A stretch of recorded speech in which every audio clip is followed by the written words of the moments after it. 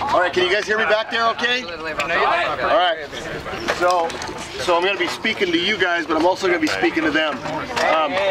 This is a real big deal for me, and I know it is for a lot of you, and it's certainly a big deal for the kids who've been waiting several years. Many of them didn't shave before we started this, but they are now. So this is how long this has been going. So Zach, were you shaving before this park was built? No, actually, it was kind of a what would you call it? Not a tradition, but a keepsake. You know, I can't shave until the skate park. I can finally ride it. What do you ride? I ride bikes. So I try to ride everything, but I'm only good at bikes. And I appreciate their patience and their hard work. Some of the kids that are up here, there's a lot of them, and I know I'm going to miss some names, but Zach and Jeremy Holt worked from day one on this not just this project, but the BMX track behind. So a little bit of history on this from my perspective. Years ago, this whole area back here was a prune orchard, and this was a prune dry yard over here. And the county acquired this property, the school acquired part of that. This was privately owned, and back in the 80s when I was in the heavy equipment business and trucking business, I actually cleared all that prune orchard out of there, and then the school ended up acquiring all of it and building the fields that they have there. So while I was over there, the county acquired this property and decided they would turn it into a park. Kim Kleinmeyer was the director, and I wish he was here right now so I could make sure that I thanked him personally, but I will do that. He's put so much of his time and energy into this, and I did all the excavation in this park when it was first acquired by the county back in mid 80s. So it's been a big part for me to watch the progression of this and how the communities use this. Then a few of the kids had a BMX track out in the middle of nowhere out at Springer's Ponds. That became unavailable to them, and so we started looking for other options, and this was the option. The kids came down here, some of them that are here. We used the dirt that we excavated from the wrestling room that we built. We hauled it down here, and some of the kids here put this park in themselves. So Dylan, what was your part in all of this? I skate, and they were working on the dirt all the time, and I just helped them with the dirt instead because I knew it would get this going eventually. And now how are you going to help out? Ride my skateboard. We spent a few days out here. I showed them how to do chain link, and we learned how to do that. We put that fence up, and some of them are actually learned how to run a backhoe by tearing mine up, and so we've had a good time. Tell me about the park, Chris. Well, awesome. It's good for being how small it is. It really keeps everything flowing. You know, it's not like badly designed or anything, and I don't know, I think everybody's gonna have fun.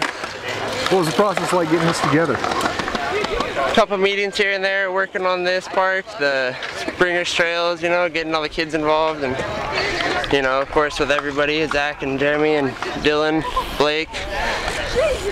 Just had fun and look where it went. Rob Brown, definitely a big part of it.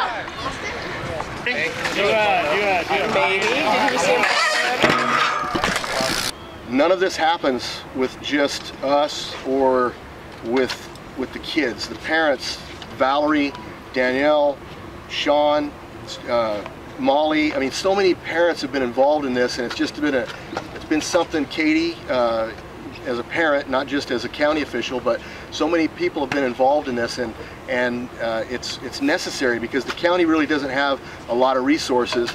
And to see something like this happen in this day and age when resources are so limited for government is just unbelievable. It's amazing.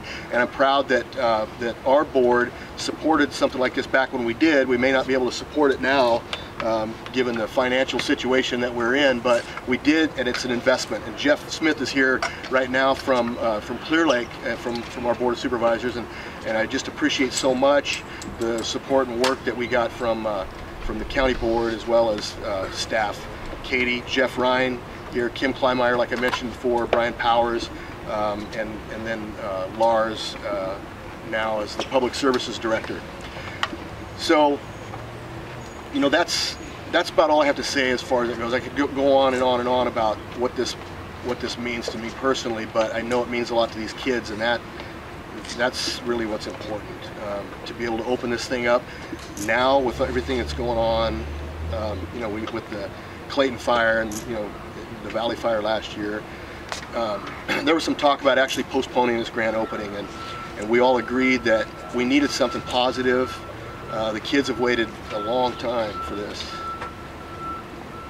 We've really been excited about this, and I think this is just a great opportunity for us to share something positive given everything that's going on in the county. So with that,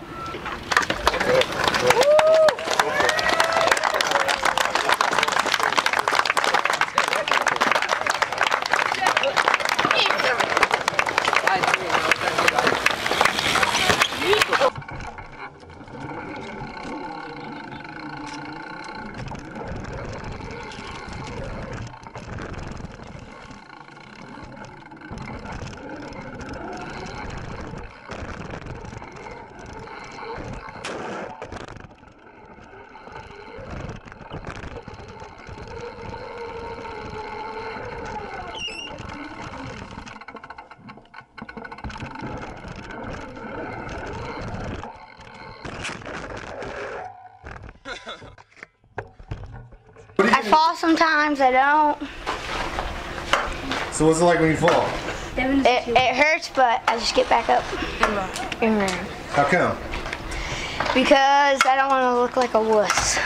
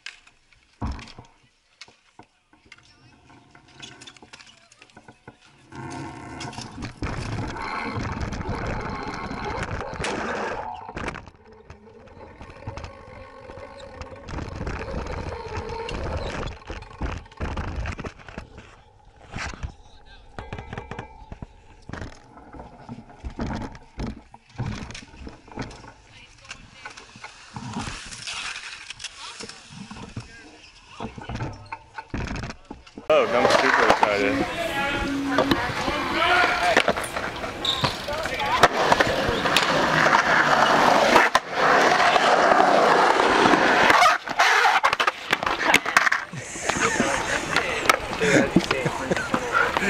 I can stall this.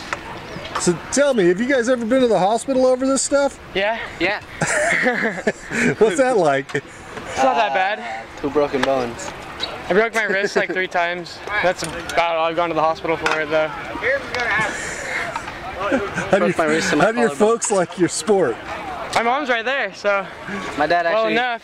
My dad tried to get me to stop. He did.